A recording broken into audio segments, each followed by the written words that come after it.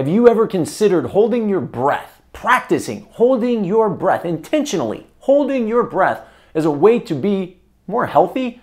Well, along with your usual diet and exercise, breath hold techniques might be another key component of increasing your overall wellness and your vitality. So in this video, I'm going to explain how that is and some strategies that might help.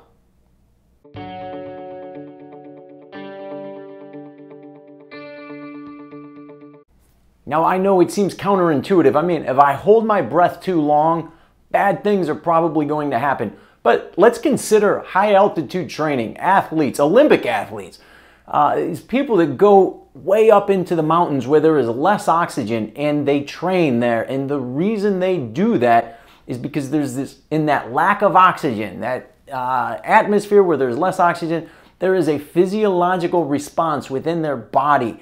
Certain organ tissues of their body cause them to release more red blood cells. More red blood cells means increased oxygen carrying capacity. We get more oxygen into our tissues because we have more blood cells. In addition to that, it decreases breathlessness and it helps with just overall energy and vitality. There is even some evidence that says decreasing your tolerance to oxygen will help to decrease stress levels. It helps to improve your hormone profiles. It can boost your immune system. It improves memory, cognition, and just your overall mood and disposition. So there are the reasons why maybe practicing holding your breath could be beneficial for you. How do you do it? How should you go about doing this? Well, the first thing I want to say is if you have any chronic health conditions, especially any heart or lung condition, don't do any of these techniques. Consult with your primary care physician first, and also don't do these techniques near water. Don't get yourself hurt. So now let's get into it. There are two methods that you could try to use. The first one I'm going to describe is a less aggressive method. It's called Buteyko breathing, and they recognize these benefits. There's a really good book called The Oxygen Advantage, and if you want more information, you could go to that resource.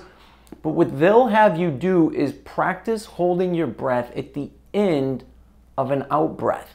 They don't do any fancy breathing techniques first. They don't have you do big breaths in and out, something like a Wim Hof method would do. The Iceman Wim Hof, you could look him up as well. We'll talk a little bit more about that in the second method. But the first method, this Buteyko method, is more of a, you've got your normal breathing. You breathe out.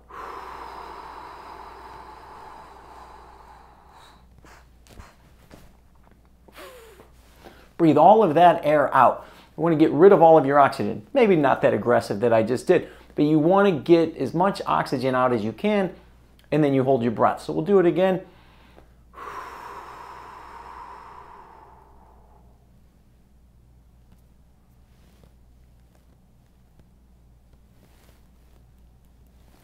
You would time yourself.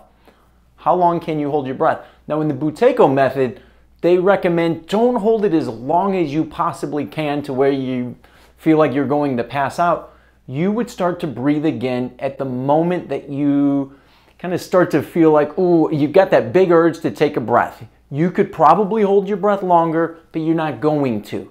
When you've got that first urge to really take a breath, get a small little convulsion in your stomach or something like that, you go ahead and breathe in. The point is you don't want to be huffing and puffing after you've done that breath hold technique. And what they will recommend is practice that frequently. And the more that you practice that, it's like anything else. With more practice, you get better at it. And you will improve your ability to hold your breath longer.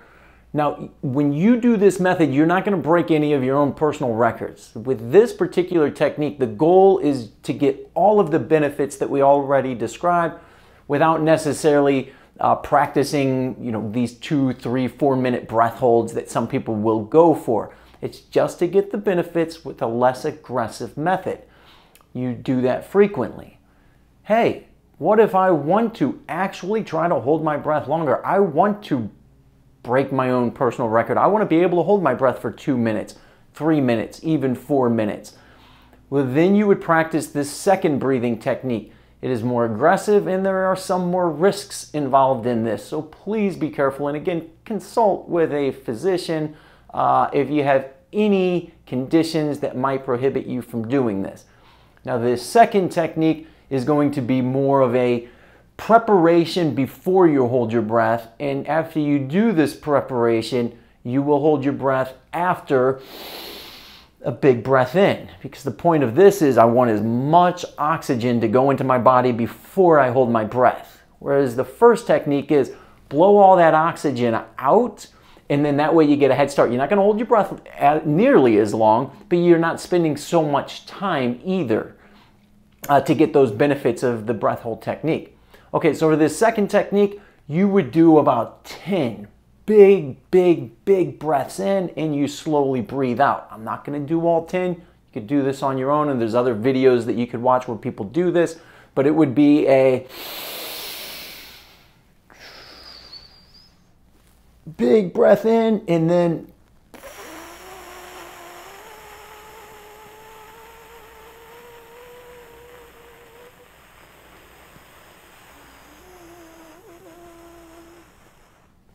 blow all the way out. Big breath in, and then do it again. You would do that several times. At the end of doing that, be careful, you're going to get a little lightheaded. After you do this, then you would do a controlled hyperventilation, which is breathe really fast and trying to get rid of as much carbon dioxide as you can. When you get rid of as much carbon dioxide as you can, you are going to build up your tolerance, and you're going to be able to hold your breath longer afterwards. So it'll look something like this.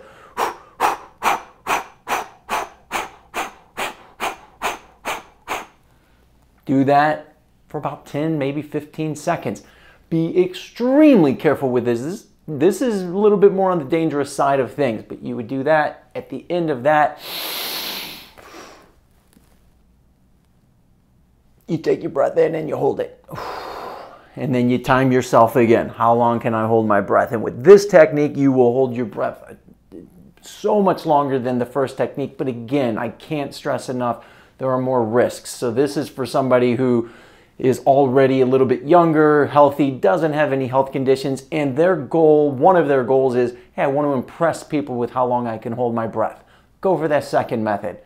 The first method, that's more for the, I don't care about impressing people with how long I can hold my breath.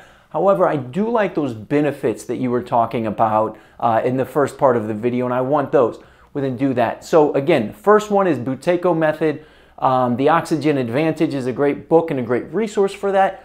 The second one, that's kind of something I got from David Blaine. To my understanding, at least at the making of this video, he's one of the record holders for the longest breath hold, and these are techniques that he uses. And then again, another resource is Wim Hof method. He does something very similar where it's a big breath in, big breath out. He does not do the controlled hyperventilation as much at the end, but he'll do about 2 minutes of big breathing in, big breathing out. Breathes in. He actually does let his air all the way out, and then he holds his breath. And he recommends that most people should be able to hold their breath for 2 minutes after doing those techniques. So just some advantages to being able to hold your breath longer, the physiological responses that happen with that, and a couple of techniques that you could explore and play with on your own. As always, if you like this video, if you got something useful out of it, give us the thumbs up. I like the encouragement. And then if you have any comments, if you have any questions, leave them below, and I would love to answer those for you.